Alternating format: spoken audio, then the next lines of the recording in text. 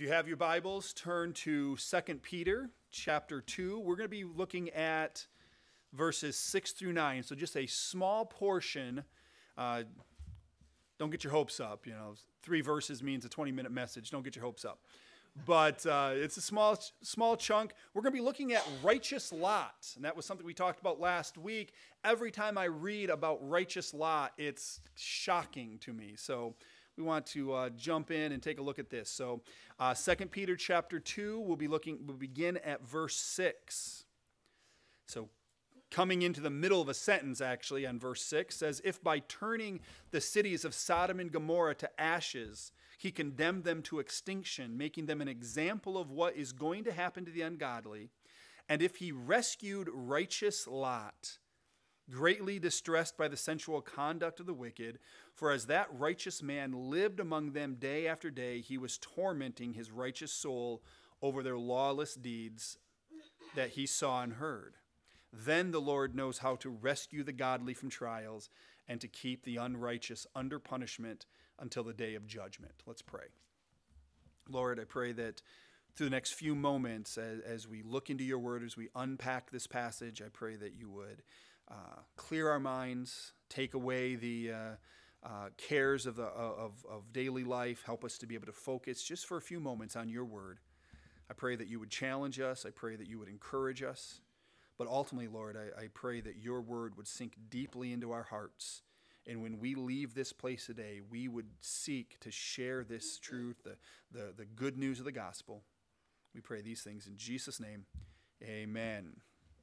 All right, so last week we looked at Peter's warning to the church about false teachers. That was the point of the message.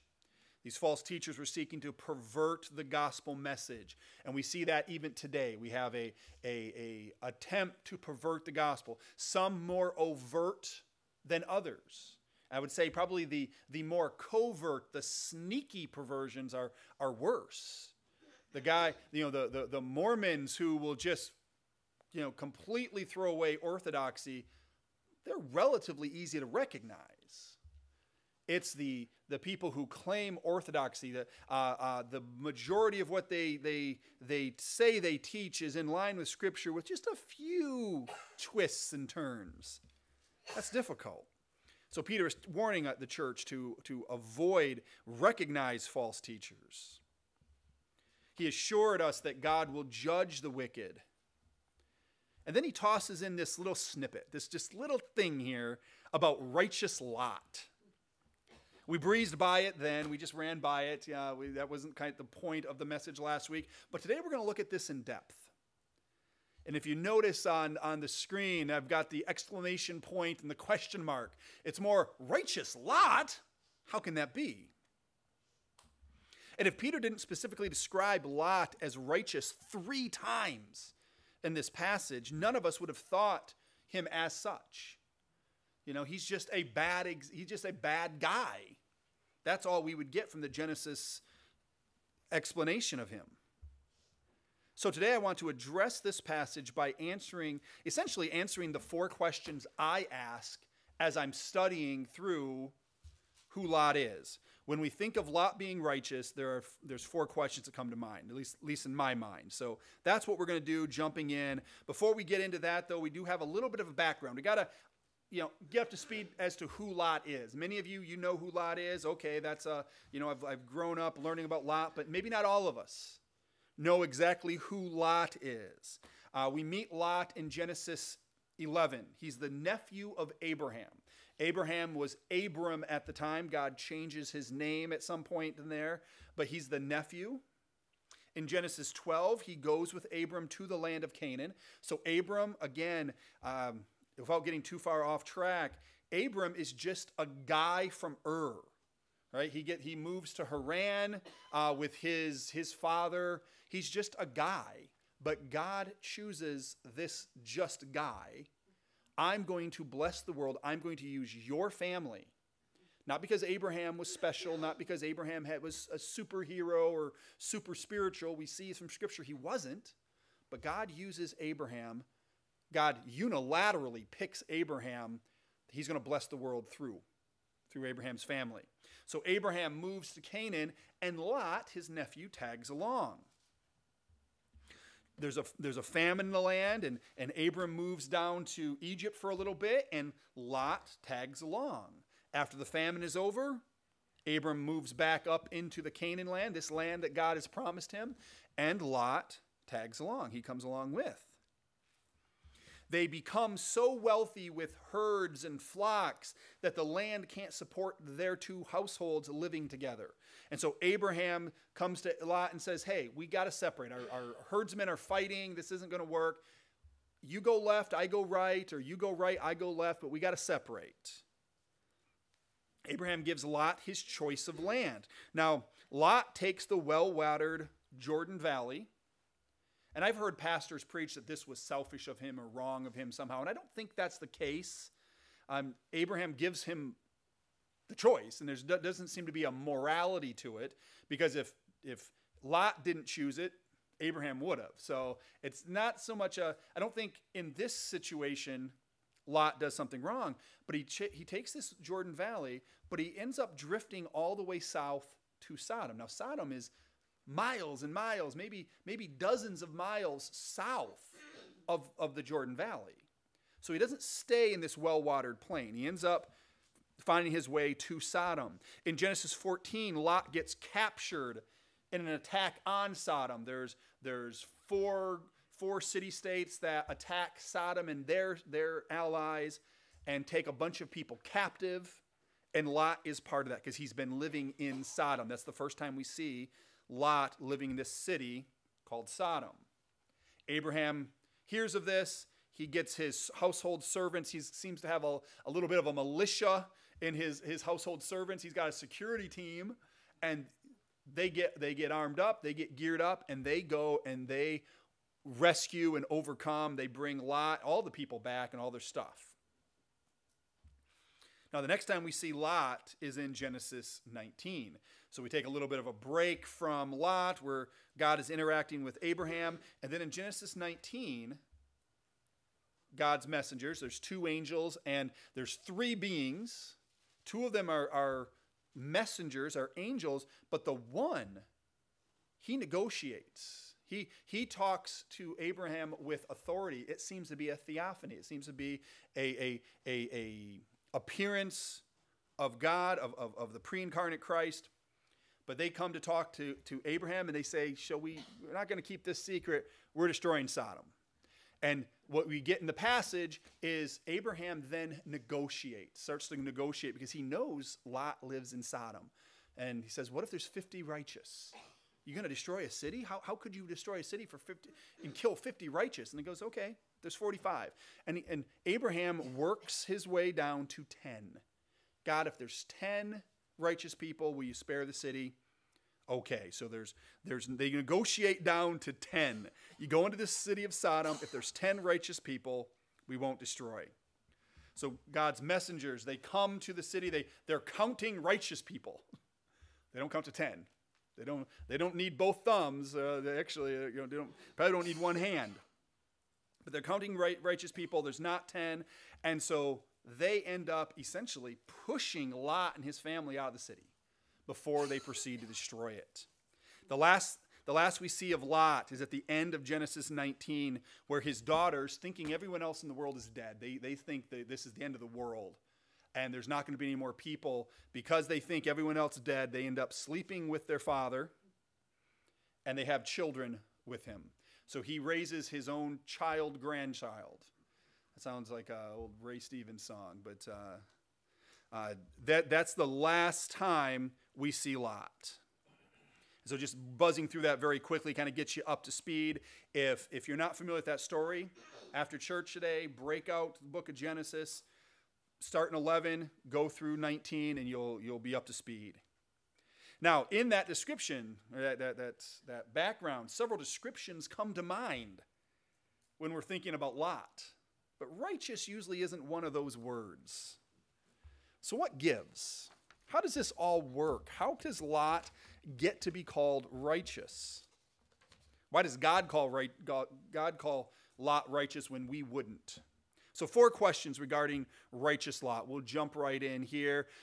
First question, and I think this is probably the most important one. What does it mean to be righteous? Lot's righteous, but we see him doing, if he's not doing bad things, and certainly at the end of his life, at the end of our story, he does some bad things. To some extent, it's against his will necessarily. The issue with his daughters, they get him slobbering drunk. He has no idea. The scripture actually says he doesn't know when they come in, when they leave. They get him so blackout drunk, he doesn't know what's happening. So it's not like he's actively necessarily doing this. But if not wicked, at least terrible decision-making, how can he be righteous?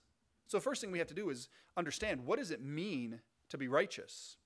And as we go through this, I see three different kinds of righteousness, or at least in quotation marks, righteousness, that we need to deal with.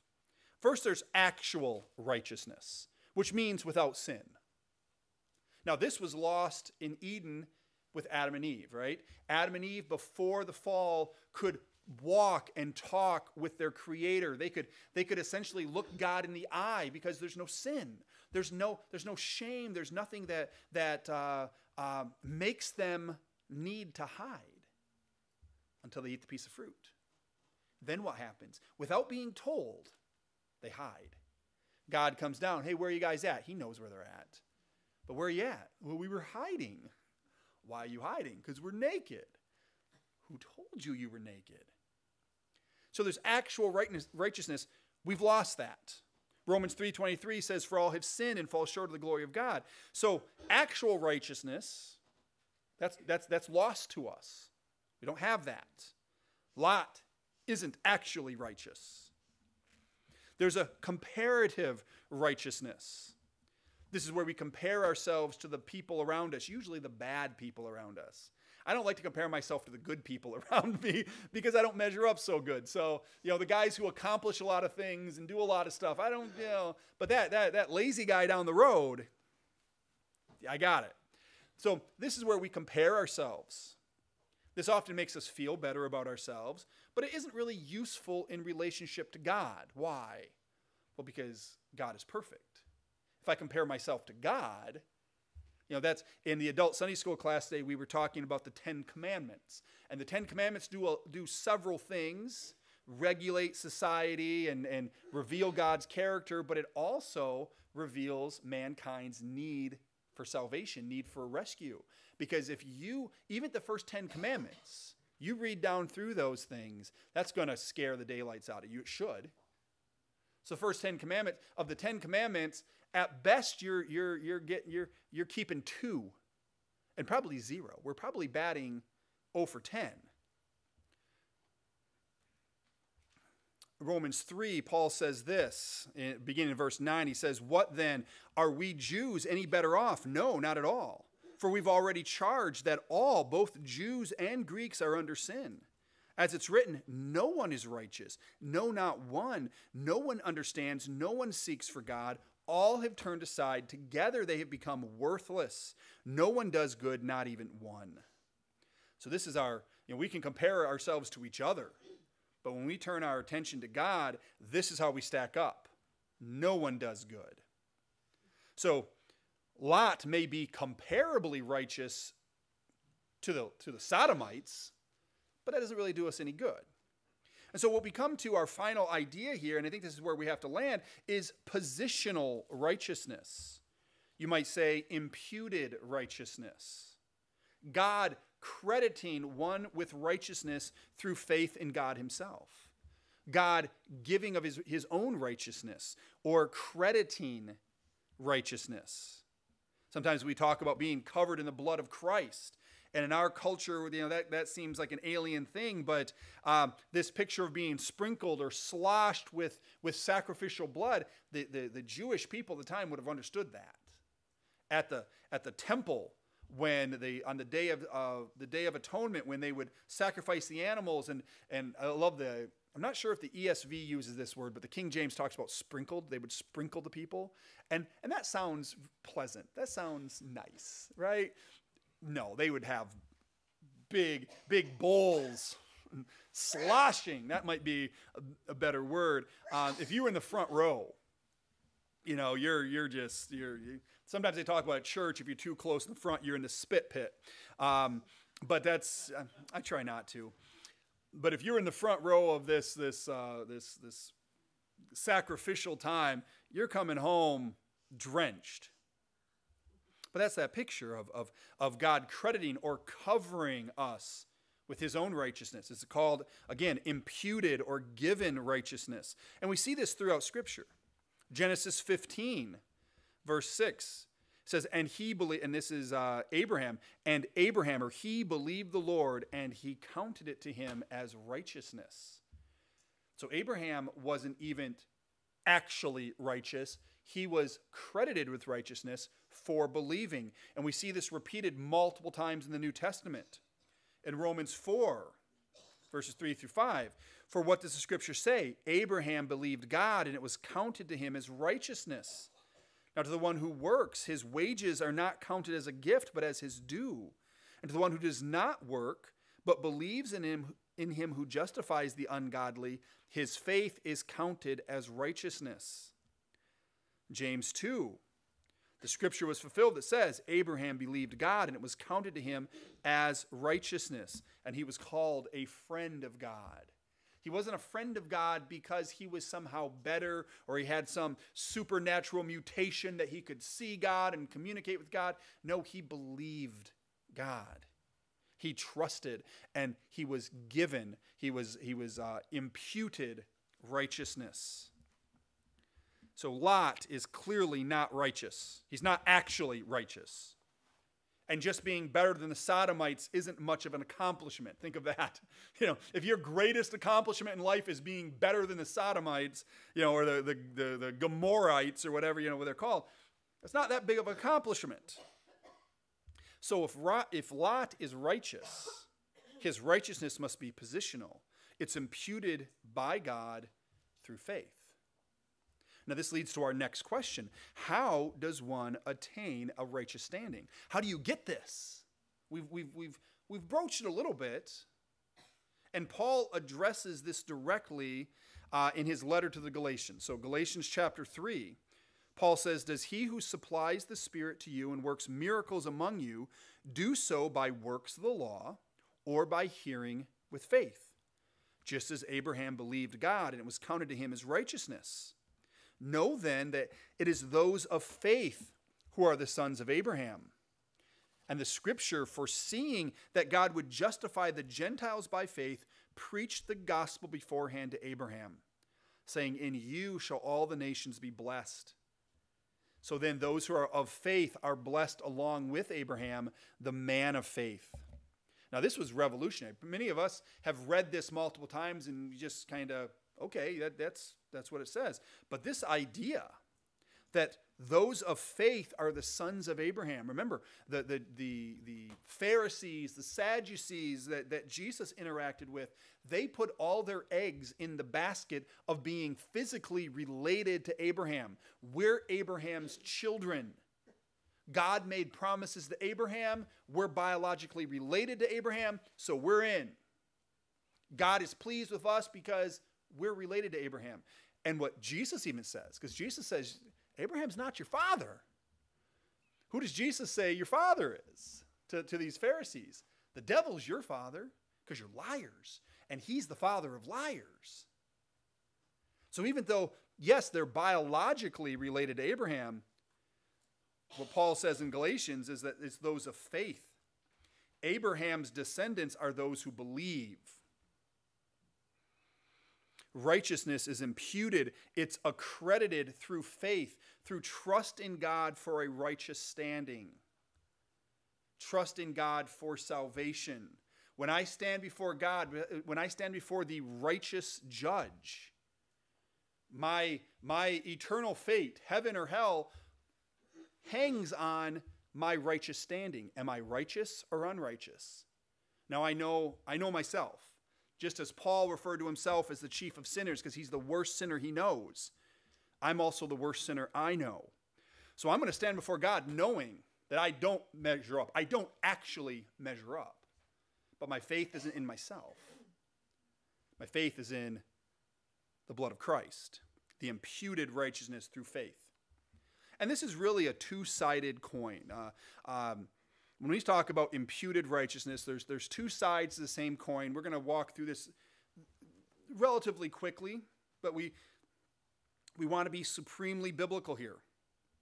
So a righteous standing has kind of a two-pronged thing. The first thing here is God's sovereignty. We see God's sovereignty in this attaining a righteous standing. In John 6:44, Jesus is talking, and he says the Father draws people to himself. The verse says, "No one can come to me unless the Father who sent me draws him, and I will raise him up on the last day." So we see God's sovereignty at play. God draws people. The reason this is big is because we won't come to God on our own. We won't do it. We can't because we have this sin nature, but we also won't. You may talk about people who are looking for God. There's searchers around the world looking, the spiritual pilgrims looking for God. Unless God draws them according to Christ, they're going to look everywhere else, looking for God in all the wrong places, but they're not going to come to God on their own. God must draw them. In Romans 9, Paul affirms that God chooses to whom he will show mercy. Romans 9 says, "For he says to Moses, I will have mercy on whom I have mercy, and I will have compassion on whom I will have compassion." So it depends not on human will or exertion, but on God who has mercy. Sometimes I think we read a verse like that, and that offends us. We don't like that. God saying, I'm going to have mercy. I will give gifts to who I want to give gifts to. That's what he's saying. And come on, God, that's not fair. That's not fair, God, right? That would be our thought. That would be the first thing that comes to mind. I don't like this. It's not fair. Except who deserves God's gifts? Which one of you wants to raise your hand, be the first one to raise his hand, saying, I deserve God's gifts? I'm not doing it. We got a roof, but I'm afraid of lightning. We don't. We don't deserve God's gifts. If God is going to show any mercy, any grace, that's more than we deserve. In Ephesians, we see that God chose before creation who he would adopt.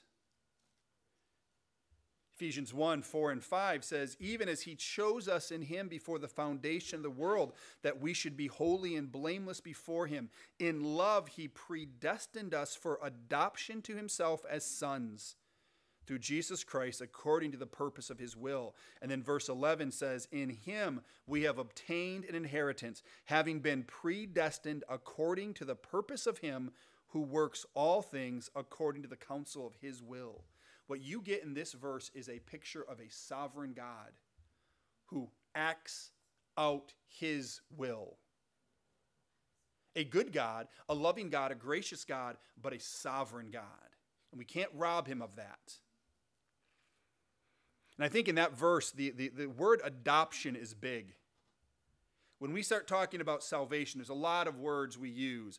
Justification, righteousness, sanctification. Sanctification is after salvation. But there's words that we use that deal with salvation. I think adoption is a beautiful and a powerful word. Because if anybody is familiar with adoption, the adopted child has no biological right to the family. I have some friends who have fostered and have adopted children. I know many people that have adopted children. Those children have no biological right to the family. Their inclusion is totally through the discretion of the adopting parents, through their loving kindness. I mean, sometimes you'll picture, I've known of people that have gone overseas and gone to an orphanage and adopted a child. But really, they would go into an orphanage and there would be 20 or 30 children.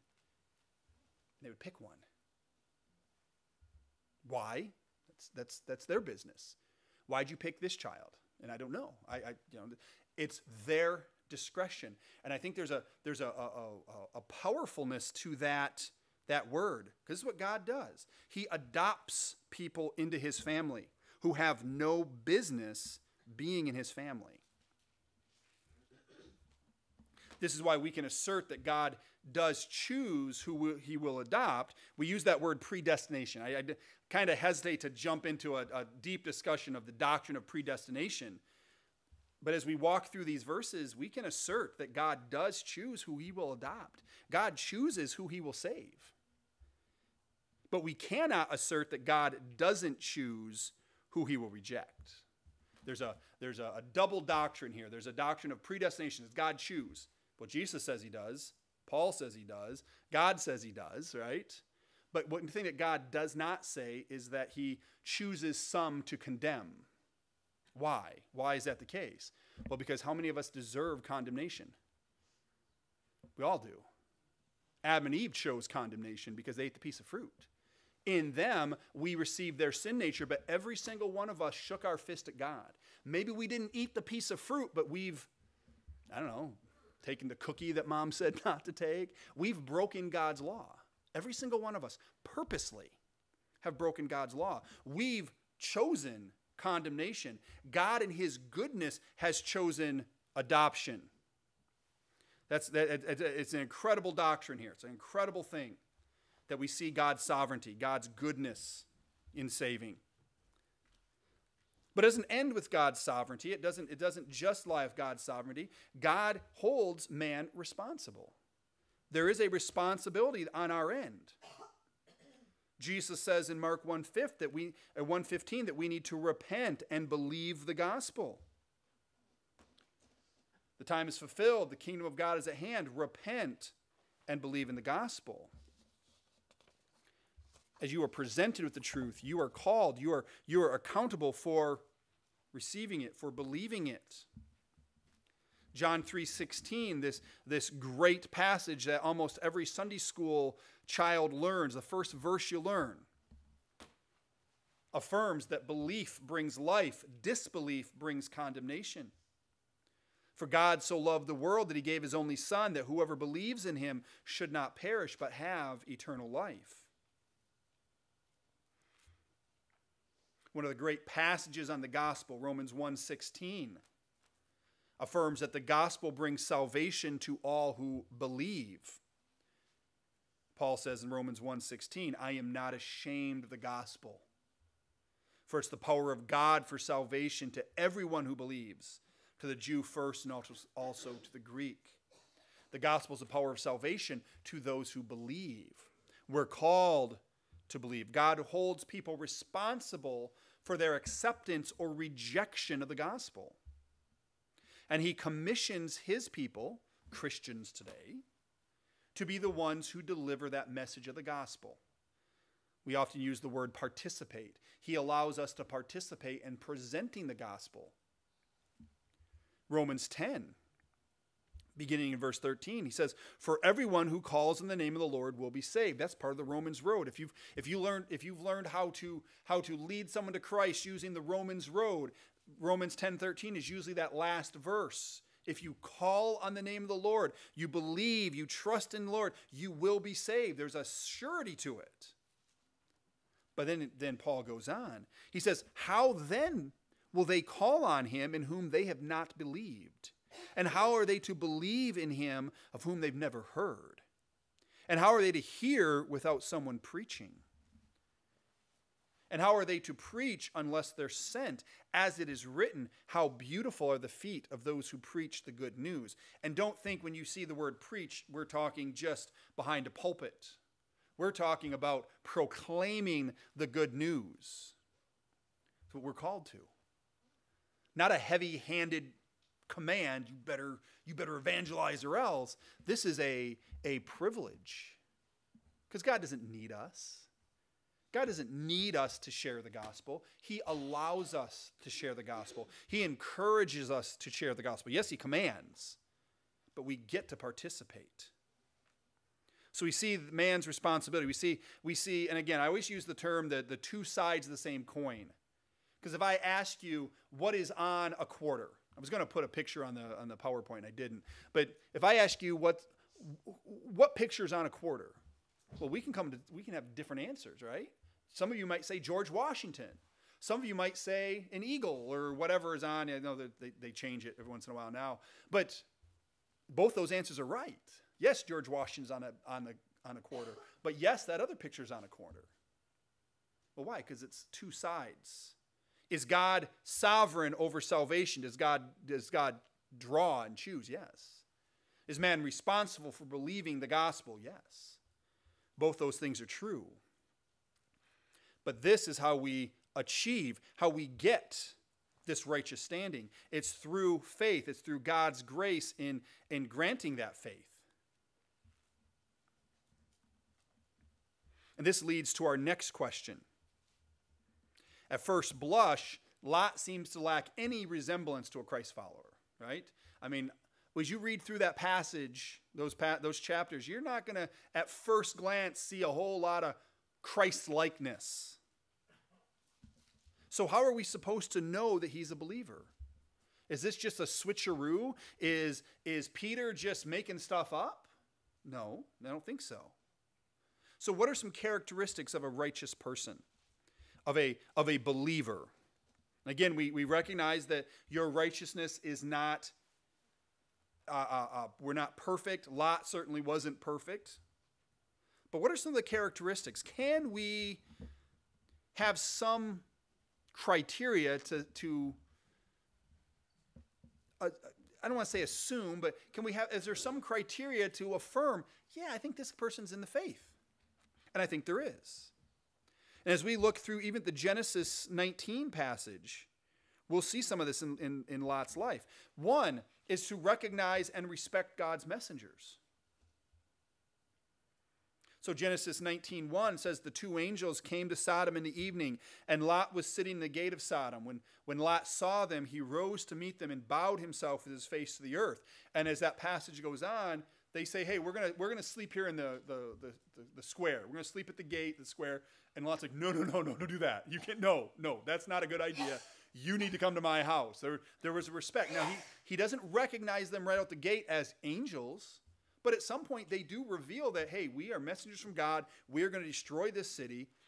And he recognizes that and he respects it. There's a recognition.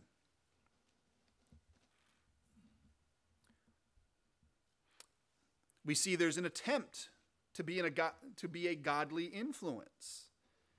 This is interesting. This is fascinating to me because we've probably known men and women, and we can probably all look back in our own lives at some Christian who really did influence us. Maybe, Mrs. McGillicuddy, who taught the third grade Sunday school class, who led you to Christ, or that faithful grandfather or great grandfather who demonstrated a godly example. Then you have Lot. And Lot tries. Fails miserably, but he tries to have a godly influence. In verse 9 of Genesis 19, the men of Sodom have surrounded Lot's house. They're trying to beat the door down. They just got to get to these angels. They just want these angels so bad. And Lot says, no, this is wrong. Stop doing this. Don't do this. I think he calls them brothers, though, and that's sketchy. But he says, don't do this. And their response is this. They said, stand back. And they said, this fellow came to sojourn, and he has become the judge. Now we'll deal worse with you than with them. And they pressed hard against the man Lot and drew near to break down the door. Now, what we see there in a little bit, and I think even at verse 1, where was Lot at? When the angels come in, he's at the city gates. That's where the leaders of the city are. That's where the official business of the city is done. Now, I don't know if he's been brought into leadership or he's just trying to be where the leaders are. But he's put himself in a position to have some influence. They recognize that he's judging them or trying to be a judge. I think we do see to some extent, some pathetic, pitiful extent, that Lot's trying to have an influence. He's trying to be a good influence on them, a godly influence on them. Now, this is a point that needs to be made as we move forward. Yes, Christians do need to be willing to go out of our way to reach the lost. Right? You could argue that Lot went out of his way. He went to Sodom to reach the lost. We need to be able to be willing to be inconvenienced to win the lost. Certainly that is true. We need to go where the lost are. And yes, Jesus ate with publicans and sinners. Yes, those things are true. But we need to be very careful when we're going into this world's strongholds of sin. We need to be very careful. Do not be presumptuous. If you're a recovering alcoholic and you decide that, you know what, I'm going to do a Bible study in a bar because that's where all the sinners are. I would argue, think deeply about that. And I've heard some success stories of things like that, but there's some failures. I'm going to go where my sin temptations are to reach the other people who are in those sins. Let's be very careful. I don't want to make this hard and fast rule, but clearly Lot did not have the influence he wanted. Abraham had more influence over Sodom's fate from Hebron. That's where Abraham lived. That's where the angels came and they told him what was going to happen. That's something like 30 miles away. Abraham had more influence over Sodom's fate than Lot did within Sodom. Okay, just to understand that. So I think we need to be aware there, be very careful in that process. I think a characteristic of a righteous person is that our hearts are grieved by wickedness. And we see this in 2 Peter chapter 2.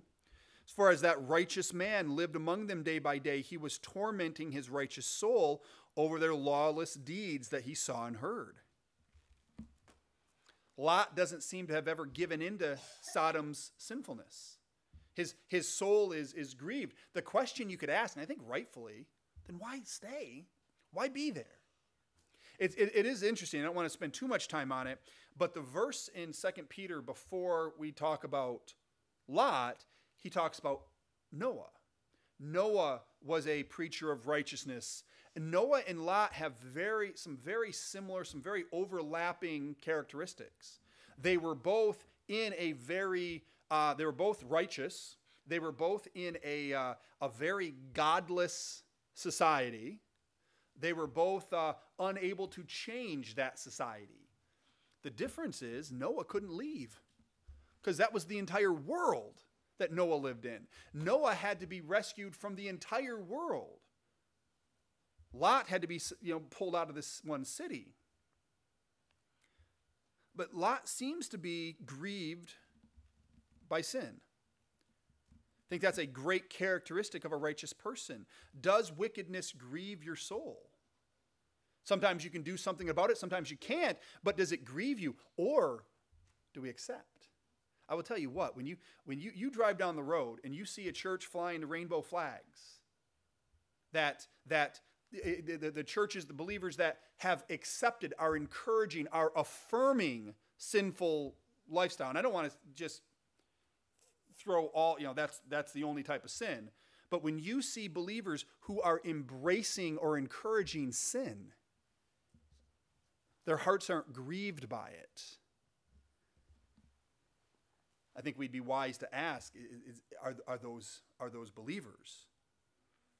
If we find ourselves giving in to sin, accepting it, I think we might be wise in asking, am I really in the faith? So we see his heart was grieved. And finally, we see there's obedience to God's commands.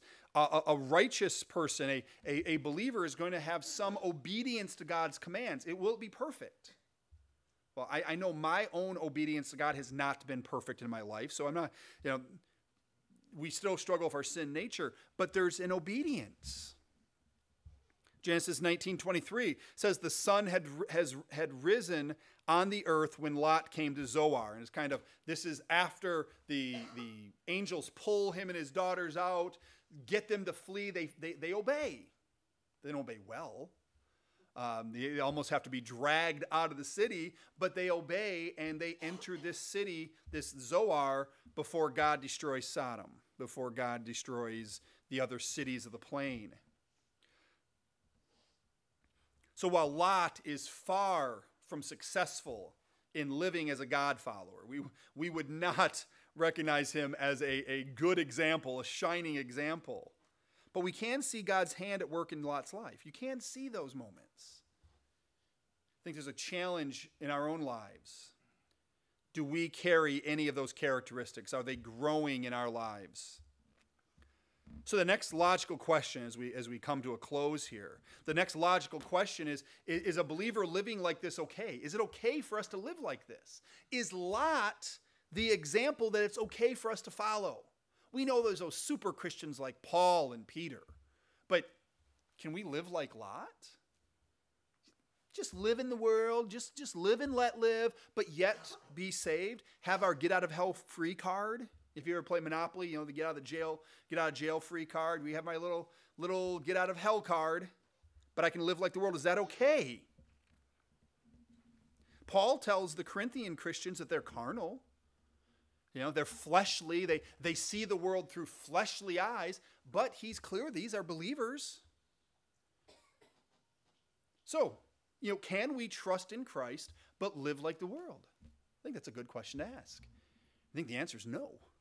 No, this is not okay. This is not an acceptable way to live. Why? Well, because sin damages the sinner. Sin damages the person committing the sin. It always brings pain. It always brings hardship.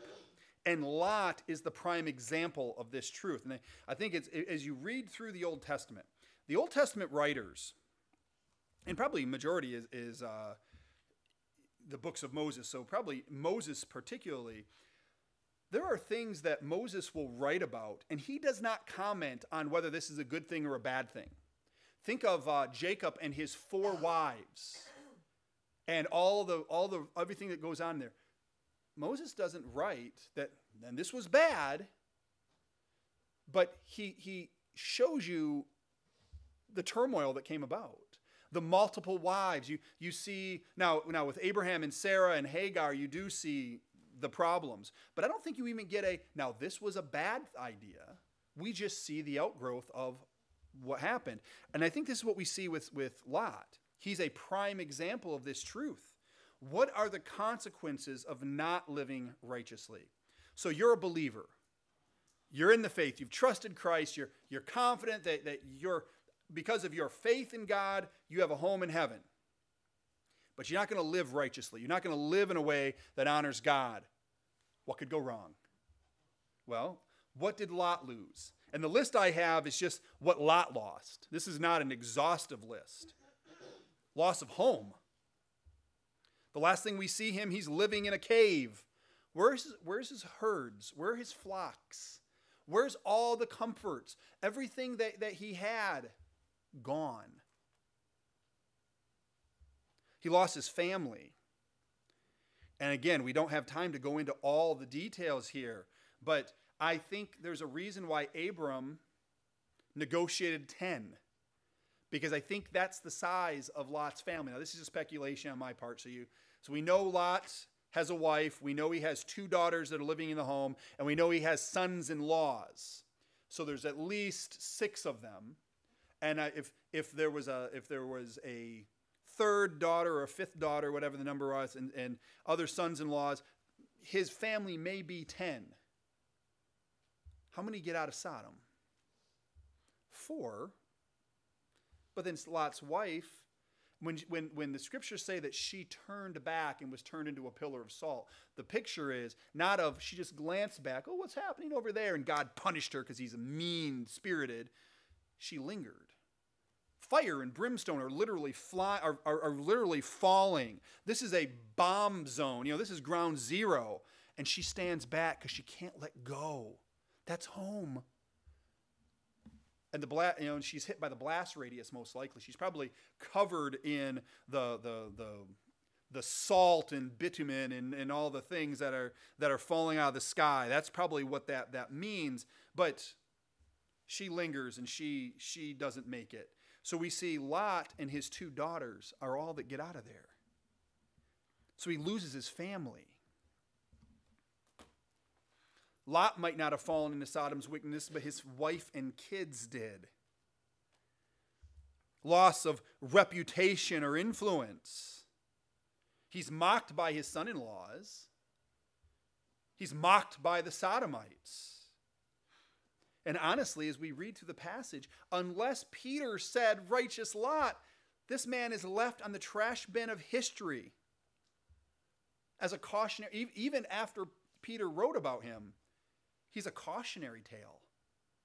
You don't say, hey, you know what you should be like? You should be like Lot. You should aspire to be like Lot. No, his story is there so we don't do this. Loss of peace and joy. Now, this isn't specifically stated. I think as we leave him sitting in a cave raising his grandson's son, I think there's not a lot of peace and joy there. I think we can infer that. But look, nothing worked out for Lot since he left Abraham. When we see him part ways with Abraham, he's so wealthy, the land can't support them. Everything's been going well. And everything falls apart after that. He had been at the center of where God was working. But once he walked away, once he left, his whole world fell apart. And this is where we leave Lot. He's righteous in believing God. It's a positional righteousness. Yet, everything in his life, every other decision in his life blew up in his face. For the New Testament Christian, salvation is not dependent on our performance. Christ paid the price for our sin, but you cannot wallow in wickedness and think that all will work out for you. Some of us, our only thought is, I got my home in heaven. You know, I got my ticket to heaven. That's all I need. And we start thinking, what does God offer? What does the Christian life offer? Peace, joy, confidence, rest.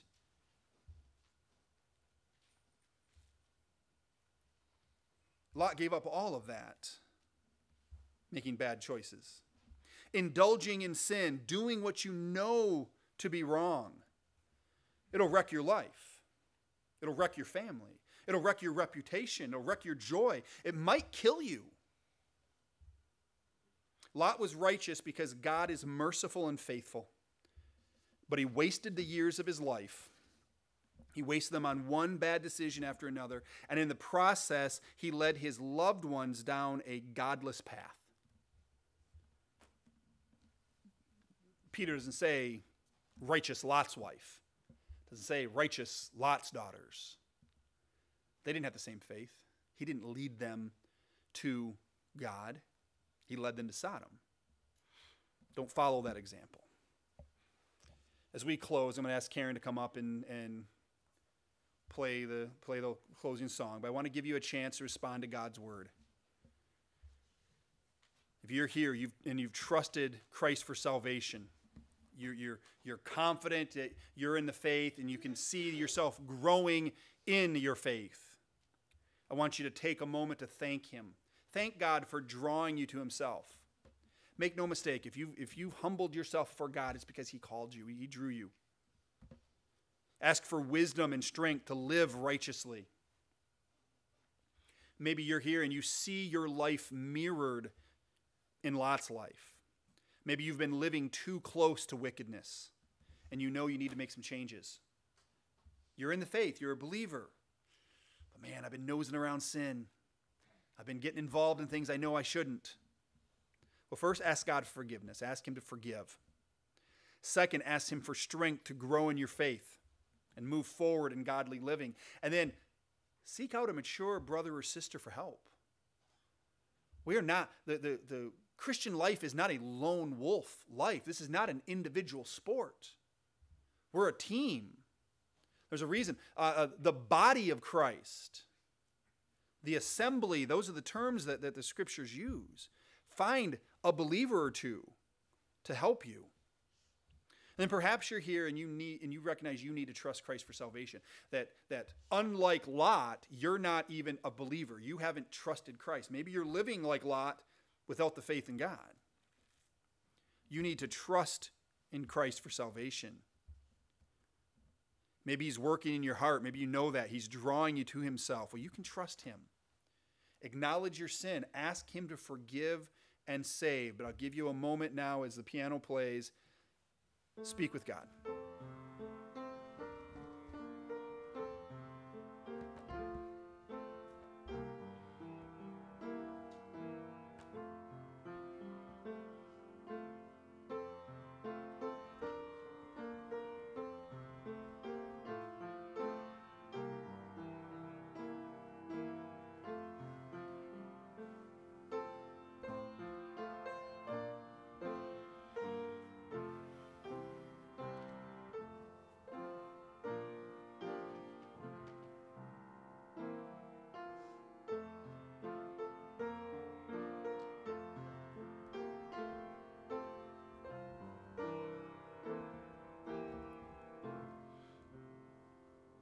Lord, again, we come before you. We thank you for your word. We thank you for the challenges and the encouragements that are there. We thank you that even though Lot was far from perfect, far from what he should have been, you are faithful. You are perfect. You're faithful in delivering your people. We pray that you would continue to grow us and deepen our faith. We pray for those who have trusted you but have fallen into sin, who are living like Lot. We pray that you would give them the strength they need. Let them come to that repentance and trust in you. Let them surround themselves by godly men and women that would encourage and spur them on, would provoke them to righteousness. And we pray, Lord, for anyone who hasn't trusted you, who doesn't have eternity in heaven in front of them. Their path leads to eternal condemnation. I pray that they would turn to you, they would trust you. I pray that you would draw them to yourself, that they could know the freedom that forgiveness brings, know the joy of adoption into your family. We ask you to guide and direct. We pray in Jesus' name. Amen.